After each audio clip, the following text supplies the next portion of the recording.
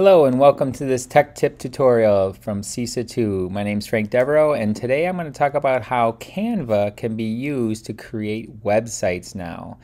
And you see here I'm in the home page and I'm under search and I search for websites and there's 671 templates, but we can narrow that down by looking at some of these, a personal website if you're doing a bio, if you're doing an education site. If I click education, then I am going to get mainly ones that are based on education, and you can see how many pages it is, and it gives you a little preview. So if I click on this and say customize this template, now I have 6 pages, as you can see here, and it's set up to look like a website when you publish it.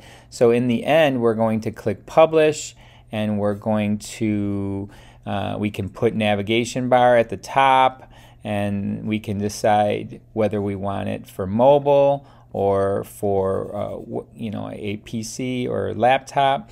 And then we can choose to have a free domain, or we can purchase a domain, or we can use it for this.